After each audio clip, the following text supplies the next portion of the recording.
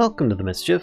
I'm Valen, and this is Create. Today I'm going to be teaching you the basics of bridges, stairs, tunnels, and just about everything I can think of that you could put on rails. Okay, maybe not everything, but a whole bunch of really cool stuff. Okay, so we're going to start with, as I said, the basics. I currently have here a cart assembler. I have shown this off in multiple episodes so far, but it is a fantastic device requiring some kind of logs, andesite alloy, redstone, and that's pretty much it, besides a rail for it to be placed upon, whether it be powered or otherwise.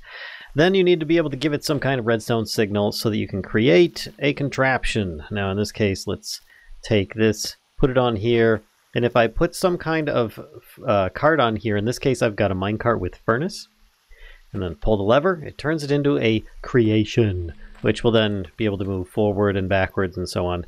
If I were to click on this, the cart itself with coal, it would take off very rapidly, and in fact is a really good primer for a lot of these inventions and what I will be primarily using. Now, something I did not mention previously is that in the current version of this mod, you can actually take these creations with you. You just need to get yourself a wrench, and then you right-click on the cart while it's active like this. It can't be like stationed on the cart assembler and not, assembled yet. But if you right-click on here, notice I don't have anything in my inventory. Watch this slot here. When I right-click it, it shows up in my cart now, or in my inventory, minecart contraption. And then I can take this, turn that off, and place it back in this location. When I do, of course I'm in creative, so it duplicated the item, but once it's placed here, because I turned this off, it automatically placed it in world. This is an actual block now and cannot be, pushed or anything like that. So there you go. That's the end of the video. No, I'm kidding. There's plenty more to go. That's just something that may change in the future, but for now, version 116.5 I am playing on.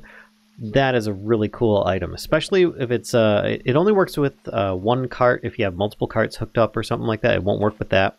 But as a single cart thing, you can make all sorts of crazy things and then make it portable and take it with you. It's really, really nice. Really nice, trust me. Now, things that we can do so that we can get this thing going. We're going to start off with slow stuff, and that is an automatically placing rail system. So a train that will place its own rails, right? Nothing really too fancy about that, but it will probably be usable, at least for a lot of the other things, because I'm going to kind of add on stage at a time. Now in this case, I'm going to want to make sure that I am stickying, in that case, using the super glue that's in my offhand, blocks together in order to do it. Now there are other things you can use, there are chassis and whatnot, as people probably have mentioned in the comments at this point, but I'm just using glue for the sake of simplicity in this case. So, deployers are going to be your bread and butter for a lot of stuff on these things because they can place things. It will require a little bit of progress with brass and electron tubes and stuff, but not too much. In this case, I'm going to go a couple blocks out. I'm actually going to break one of those ones. I'll show you why in a moment.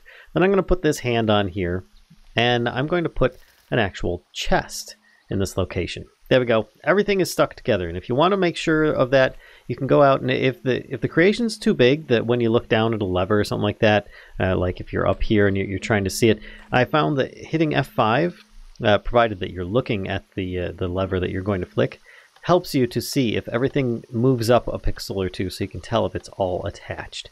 So that's just a little tip there. But this in itself isn't really going to be too helpful. What you're going to want to do is filter this by putting in a rail. Therefore, this, as it progresses along, anytime that there is a spot where it can put a rail in the space 2 blocks below it, in other words, if you look here, there is, let's take this super glue off here, there is, give me that back, there is 1 block and then the second block here. So there's actually 2 spaces. It will place in the second location there. And let's break that, put this back down. Just to give an example, I usually like to have about 3 rails in front of a cart just so that it has a direction that it can go in, because sometimes these things can get a little bit squirrely and go all over the place, especially if it's a single cart contraption. But yeah, this is pretty much it. You just need to add into it rails, and in this case I'm just going to put a stack in there There we go. And now it just needs to go. So if I turn this on, it will automatically, as it progresses, start laying track on any flat surface that it can. But it needs some kind of locomotion. Now in this case, I'm going to use coal. If I add coal into the chest as well, it will self-feed the coal from that location. So if you have a device that's also automatically mining coal while it goes, it can automatically refuel its fuel source, which is pretty darn cool. In this case, we're going to launch it, we're going to go, and there it goes. And you can see it made a little track, but then of course it got stopped by a wall. Now as before, we're going to make sure I don't have any other creations in my inventory. I don't. So I'm going to right click that. I'm going to turn this off, and then I'm going to put this down in place. There we go, and it's back, and it is currently, there we go, locked in place. Ready to go for round 2. Now, next step is what happens if there's a gap. And this is how you can actually make bridge builders. So if you have long distances that you need to make, or you're trying to cross an ocean or something like that, and you want some kind of bridge going across, you can have this thing automatically place bridges. And it doesn't even have to be placing against a block. So like, for example, let's put down these 3 blocks. It could feasibly place this block here without having to place it against something. It just places a block down from where the hand is aiming. So you just need to add a little bit onto that. Now in this case, I'm going to add, a little bit of some of the glue. Then we're going to put down something for this deployer to attach to. And I forgot I needed a little bit more glue and another deployer. There we go. Now in this case, I'm going to tell it I want cobblestone.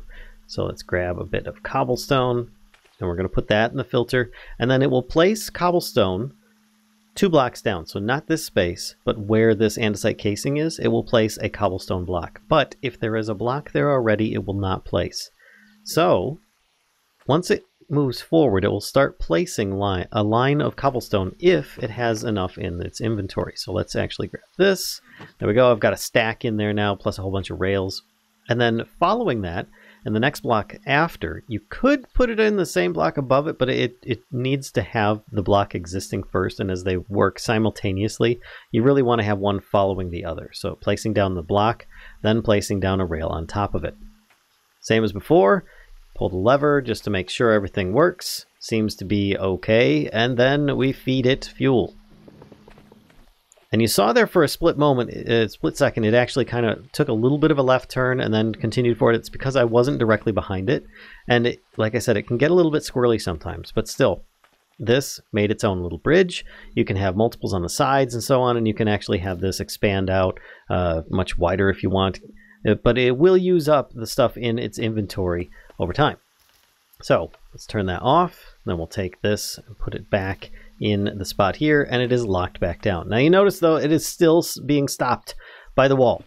Well, let's get rid of these and continue on with a bunch of experimentation on how we can make this even better. Now if you want this to make paths or bridges or whatever, but you don't want it to stop, you can add in the secret ingredient of a mechanical drill.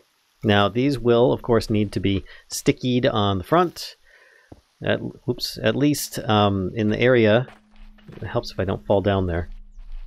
Let's try in flight mode. There we go. If I stick these down, and then I need to actually stick here, then put one down underneath. There we go. So now we have this thing clearing the entire path of this cart because it's only 3 blocks tall. That's all it needs to do. Now, yes, you can widen this considerably. You can make it extra wide and extra tall and stuff. Just I'll show you some of the drawbacks of how that can work out, especially if you've got it being a tunneler instead of a bridge maker. Now, as a bridge maker, this works just fine because it's not really going to run into too much. But it depends on the distances you're looking to go. So again, we've got a bunch of cobblestone, a bunch of rails, should be just fine. And just to make sure, pull the lever and everything is attached. All right, now if I click on here, it continues off and then it starts mining its way through until it runs into something it can't get past. And that in this case is bedrock. And you see though, it did place beyond that because it still kept on trying to continue. Now there are some things that will stop the progress of something like this. Let me just grab this. We'll bring it back to the beginning again. Turn it off. put that back on the track. Place it down. There we go. And it actually broke when I placed it because I had turned off the cart assembler. It broke the rail that was here, which is fine, honestly, because I'm not too bothered by that. We can fix this up real quick. Let's put a bunch of these down. But the things that you're going to run into problems with are going to be entities and liquids. And I can show you a little bit on how to mitigate some of that. You already have one of the solutions, and that is this. The mechanical drills can take care of some of the entities because it actually does damage. If you have an entity in front of it, then that's not a problem, and it will probably end up killing those entities before it ends up bumping into the cart and sending the thing askew. But if it's a bat or something and it's flying around and it just like gets stuck in here, it could turn around your device. So you're going to want to be very aware of anything like that. If you have a bunch of animals nearby when you're working with your creations, keep them away from the carts because those things can be pushed and turned accordingly. Now, liquids are a little bit more tricky. But before we get too carried away with this, I feel that we should take a step back and actually just show you how we can make a stair creating device, or a rail that goes up at a 45 degree, so you don't have to keep on going place block, place block, place block, and then a rail, place block, rail, place block, rail. No, you can have it do it all for you. In this case, let's put these in the back burner for now, and we're going to have, got a minecart with furnace here. I'm going to turn that off because I don't want it to actually take off on me. And then we're going to build this up a little bit. I'm going to put super glue in my offhand so everything is automatically made sticky, just to give an example of what the heck is going on here. So you can see here we're going to need another chest. I just like putting them on the back corner for my own sake. It doesn't have to be anything specific. But as before, we're going to need deployers. Now you're going to notice a little something, whoops, is different on this one than there is on this one. You notice the deployers are at a downward angle. That's so you can place under the rail and on top of the rail. This case, by raising the block that the rail is placed on, essentially the cobblestone here, it will therefore create a slant that goes up. So it'll create a block here, then it'll do a rail on top of it, and then continuing and so forth. Now the problem here is that you actually need double the cobblestone or whatever your building ingredient is as you do rails. So if I put in 2 stacks of cobblestone, I would need 1 stack of rails. In this case, let me get a whole bunch more so we can get to the world height. Alright, and as you can see, we've got 2 stacks of cobble for each stack of rails in here. We've got more than enough to reach the world height, especially since we're not starting at block 0. We're, somewhere around Y level 71, which I just turned on my little mini map in the top left corner so you can see the Y levels. And that's pretty much all there is to it. You just need to make sure everything's stuck to itself. You've got the materials for it, and it can go all the way up by itself. But you do need to make sure that you filter these. So let me grab some rails here on the back end and our building material on the front end. Then 1 piece of coal is actually all you need to do. It'll get there. So I'm going to try following this. Let's make sure everything's connected. Yes, it is. As best I can, but it will probably outpace me. So I'll keep the little mini map up on the left side there so you can see the Y level as we progress, but I will also try my best to keep it within view, but it might escape me. So let's try this, see how we do. There it goes.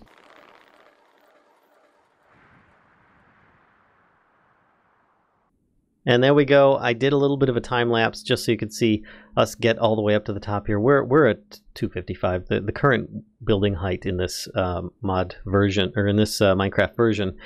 And yeah, don't break this though while you're up here, because any contraptions that are above the build height, it will attempt to place them and then void them. They will get destroyed. So make sure that if you have anything of value up here that you're going to, as before, let's get rid of some of these old ones that we don't need anymore, and this one as well. I'm going to right click. There we go. Now in my inventory, and as before, we can follow this all the way down. And as you can see, as I'm kind of going on a downward slant and just kind of showing you a little bit, this is quite the hike. Not that it's a powered rail by any means, but at the very least, it's one way of creating a stairway that goes up. Okay, so enough shenanigans. Let's actually put this thing to use. I've shown you in previous videos how you can make vertical mine shafts. Well, using one of those things, including a method for... There we go. For using it as an elevator to get down, you can then use something like this, perhaps a more modified version, to mine along the path that is down there. So let's go all the way down and set up down there. Okay, so we're down below, and we're going to build a new one from scratch. But this one, and it's going to be very similar to what we've already done, but it's also going to be a little bit different. In fact, I'm going to start off with the back end of it so you can see what the heck is going on. I'm also going to grab a seat, and we're going to put this here stuck to the back of it. I'm going to get underneath here, put down one of these, and I'm going to hold sneak while I'm doing this, so because otherwise if I click on this seat, I end up mounting the seat. And this is just so that you can ride along with your contraption and hopefully keep it chunk loaded. Just be aware that if it runs into trouble, like a massive pit of lava or something like that, you could end up being, you know, pulled along with it. You could always just hit sneak though to dismount, so don't fall asleep while at the wheel. Now, in this case, what I'm trying to show you here is one of these, a plow. A mechanical plow added on to the back end here will start picking up the rails as it progresses. Therefore, you don't need to have stacks and stacks and stacks of rails. Oh, it's one of those pesky bats already. That will ensure that your creation continues on. Instead, you only need like about a dozen. And that's probably more than enough in this case. Now, let me get rid of this bat. All right, that is now taken care of. So, you can see I'm at Y level 11. This is my recommended height for current 1.16 modded Minecraft for you to do any kind of tunneling at. Reason being is that a lot of lava pools and stuff like that are at about 10, maybe 11. And either way, you still will be able to place blocks and they will be able to traverse them in most cases. Now, if you have a whole bunch of water or lava pouring down on the side and it's oozing in up to the location of where the rails are, you might run into some problems. You can simplify that by trying to, you know, make the whole front end of it very large. But there's no need for you to actually do exactly that. I made this way too tall. There we go.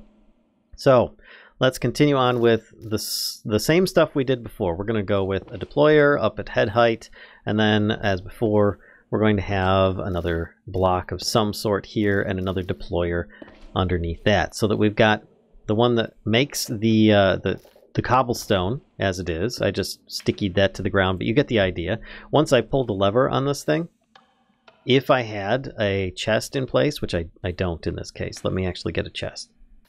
There we go. Put a chest here, and I put cobblestone in there. Actually, let me get a bunch of that as well. There we go. I now have a stack of cobblestone in there. I filter this to say cobblestone only. Then when I pull this lever, if I have a minecart, I keep forgetting everything, in place, there we go. You'll see that it automatically placed that cobblestone. So you know that it's currently working. Now the problem is that I did not filter this one, and therefore it's trying to steal the cobblestone. Put that back in there. Rude. I want you to only lay rails. This is something that you need to verify, is that everything is doing what you want it to do. So now it's currently an automatic track layer, and it will automatically pick up the tracks. So I only need a few tracks in this location. Let me put 3 tracks in there, which added on to this, it's only going to go about here. So it would stop before it got to that wall. So let's actually try this out. Just a real brief synapse here. There we go. I made it go a little bit further than before, just so that it would ensure that it ran out of track. So like I said, we only have 3 track in there, so it would only go about this far. But with the plow, it should pick things up and constantly keep going until it hits that wall. So, let's see. Everything seems to be connected. Now, let's try and get things running. And remember, I like to have at least 3 rails myself, just so that it has a straight direction to go, since I can't always get behind this thing. There we go. And you can see it is currently picking up and placing the rails. Pretty darn cool. And same as before, just be sure to have your wrench with you so you can pick things up. Now you notice it did not pick up the rail that was underneath the cart assembler. It's the only one that it won't touch, which honestly, I'm fine with that, because that means it's going to behave properly and not actually take anything that I want it to.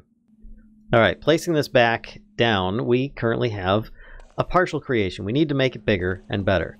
So with it currently in its existing form, it is very susceptible to liquids or fluids.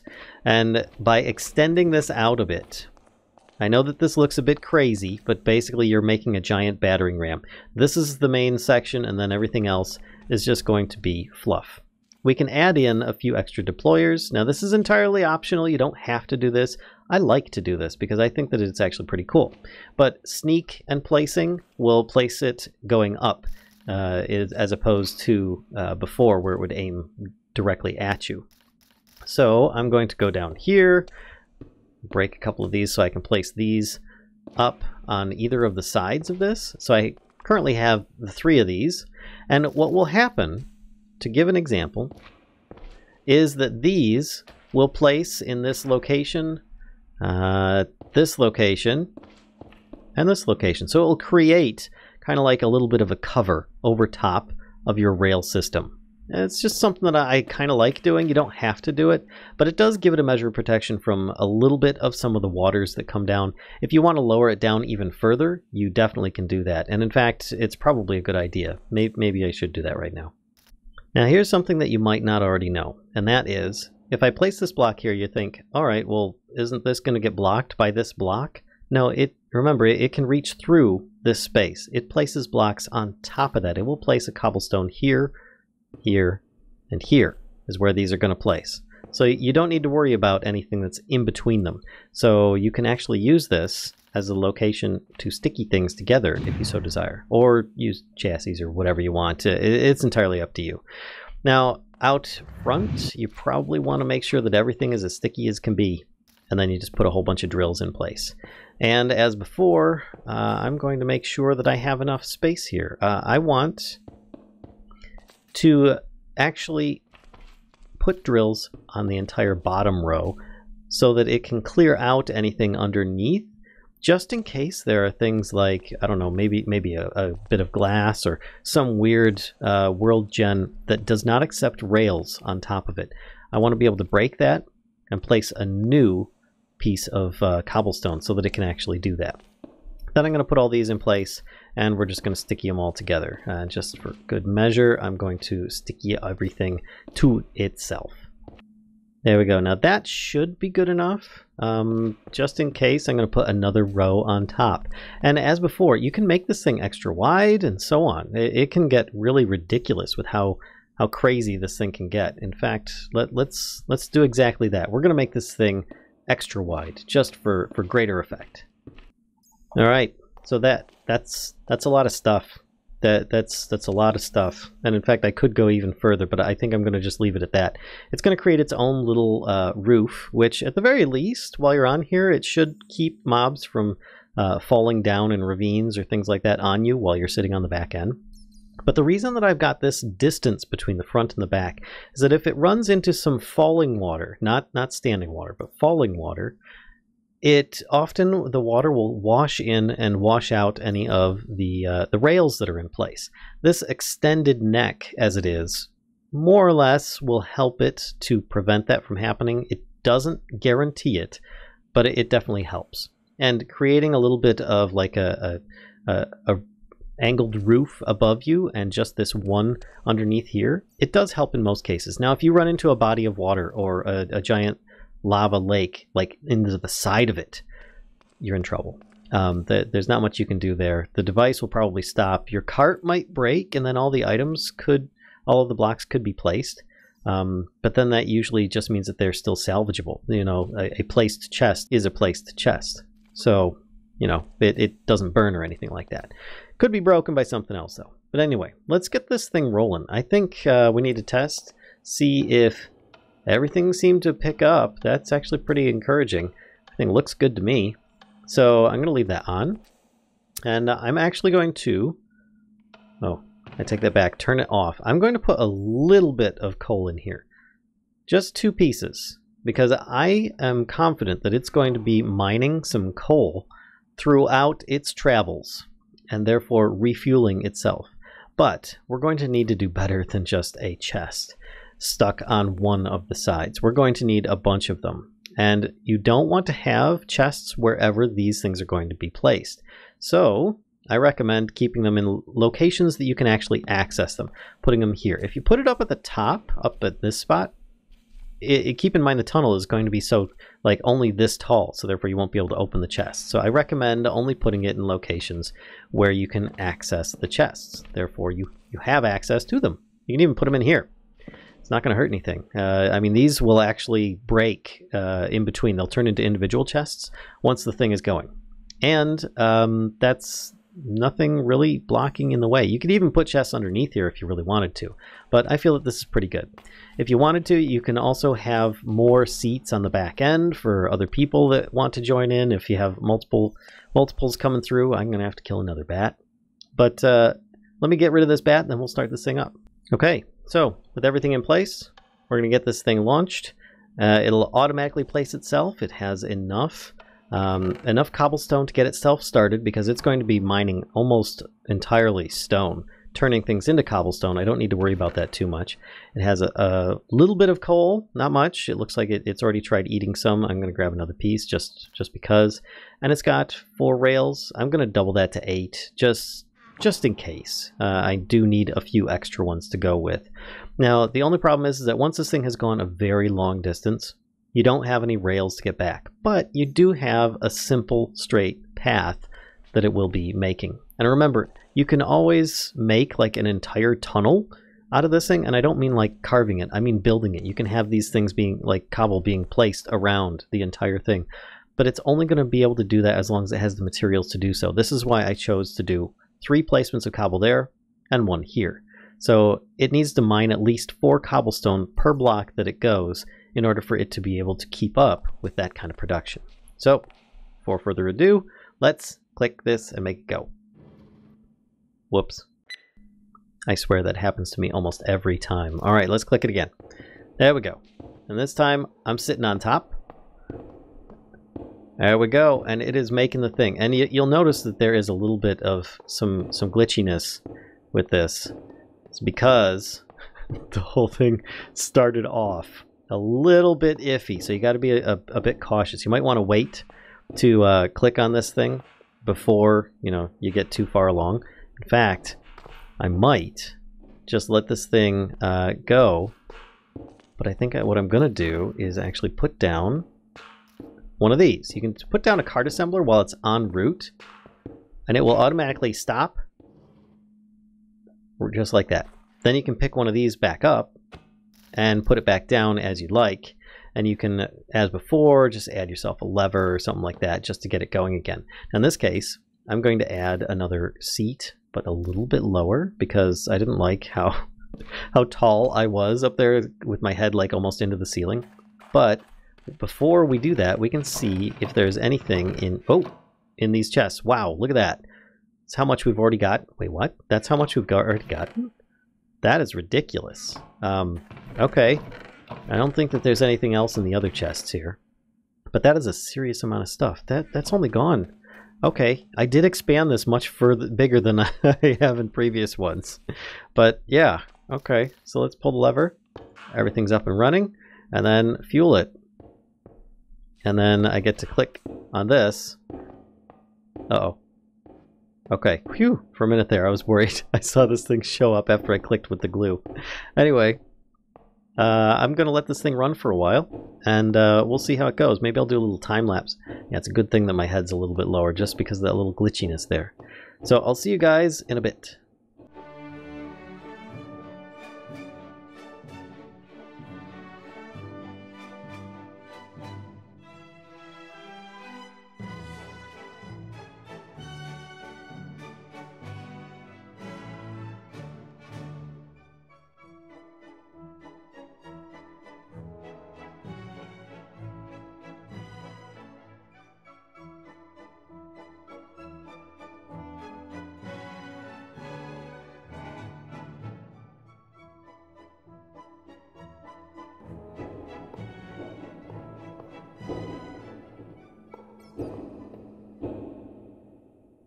And there we have it.